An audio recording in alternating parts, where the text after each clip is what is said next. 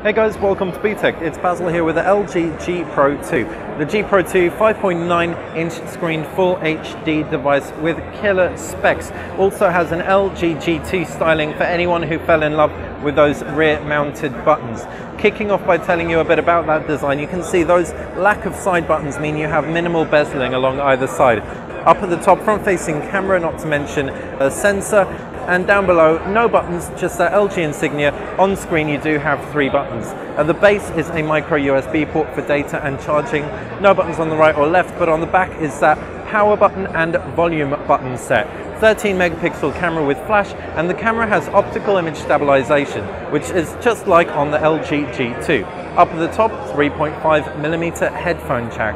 The screen is beautiful, nice, big, bold, Full HD resolution. This is going to be perfect for all your movies. In fact, because this thing isn't coming out in the UK, or at least hasn't been confirmed, the version we have even has an antenna, so you can watch your movies on the go even if you don't have a data connection.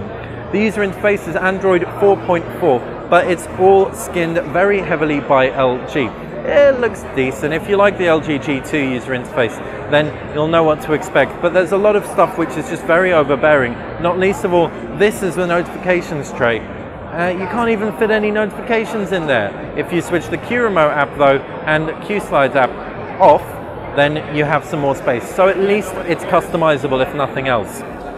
Like we said, it runs Android 4.4 and it's powered by a 2.26 GHz Qualcomm Snapdragon 800 processor.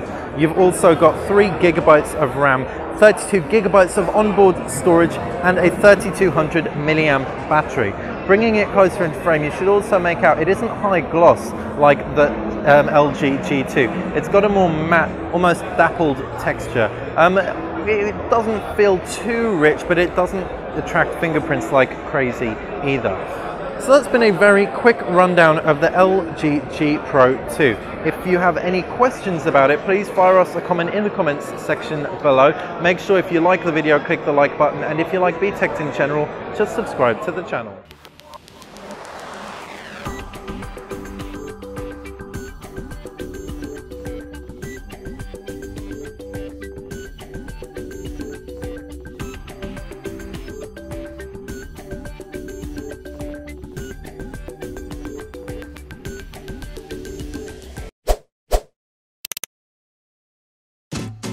At the top of the screen is where you can find 3 hand-picked videos for your viewing pleasure.